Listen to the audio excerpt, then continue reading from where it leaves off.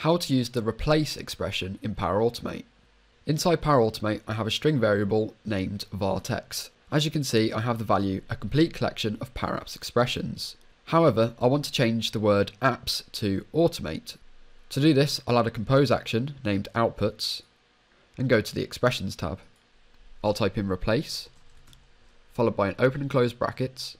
I then need to choose the text in which the replace expression needs to search. To do this, I'll select dynamic content and select my var text. I'll add a comma.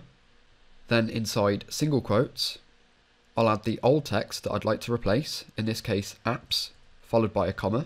And inside single quotes, the text I'd like to replace with, in this case, automate. I'll press OK, then go ahead and test my app manually. And then we can see that our original text of Power Apps expressions has now been replaced with Power Automate expressions.